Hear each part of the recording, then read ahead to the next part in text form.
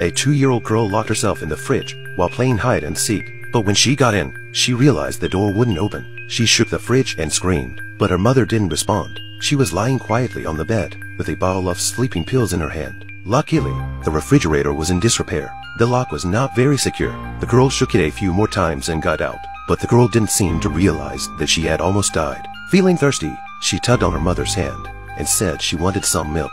Of course, her mother remained unresponsive. The bottle of sleeping pills slipped from the woman's hand. The white pills were scattered all over the floor. The little girl crouched down. She thought it was candy. She picked them up and was about to eat them. Fortunately, a cell phone suddenly rang. It interrupted the girl's movements. She stepped on the bench to get her cell phone from the dresser. By mistake, the cell phone fell to the bottom of the cabinet. She stretched out her hand and tried desperately to get the cell phone, but her arms were too short to reach it. She had no choice but to go to her mother's dresser to look for tools. The girl noticed her mother writing something in lipstick on the mirror.